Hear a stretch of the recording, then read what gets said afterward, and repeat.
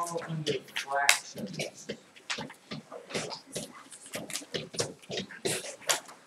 Under fractions.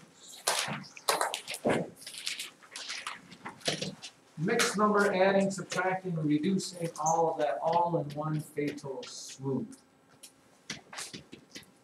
Since we did reducing last time anyways. Let's jot down a problem. What if you have, well, 2/6. Let's just reduce the thing first. How do we reduce 2/6? And if you got your little manipulatives out, your little fraction pieces, and you put 2/6 together, they would equal the same as what fraction out there? How do I know? And why, Wade Davis? 1/3. 1/3. 2/6 does equal 1/3. So how do we reduce without using those fraction manipulative things? What do you have to do, Evelyn? Divide them both by 2. Right. Look to see what number goes into both the top and the bottom. And if you look at these, 2 goes into both of them. So you divide them both by 2, and you get 1/3. What if you had 16 over 18? Same thing would be true. What number goes into both 16 and 18? They can be divided by? Jacob? 2.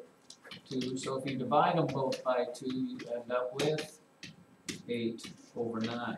And then what number goes into both 8 and 9, Carolyn?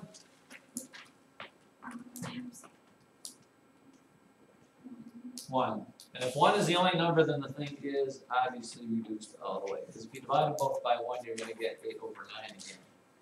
How about one more? What about 12 over 16? What number goes into both 12 and 16, Parker? 2. Alright, Parker says 2. So if I do them both by 2, I get 6 and 8. Then I have to look at 6 and 8 and say, what number in 4 doesn't go into 6 or? 2.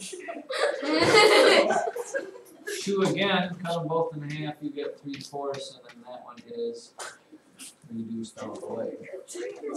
So let's put that into practice with mixed numbers. What is 16 2/3%?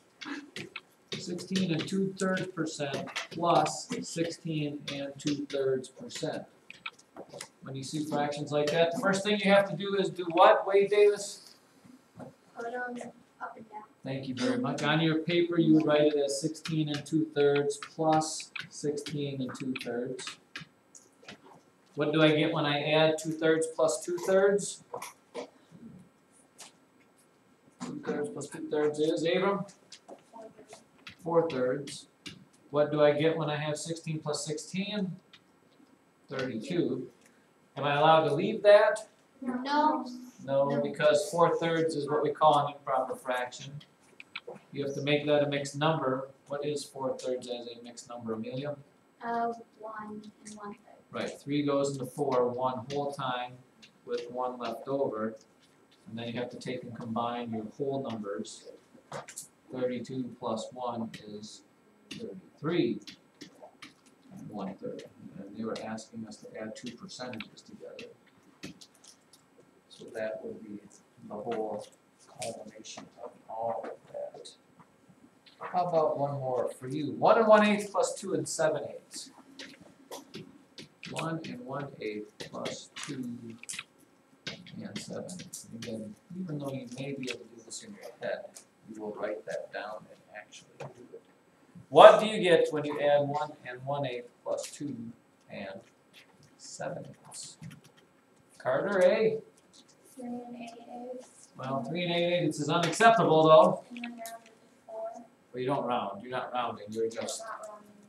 changing the mixed number for the improper fraction. When you add these together, add the tops together, you do get 8/8.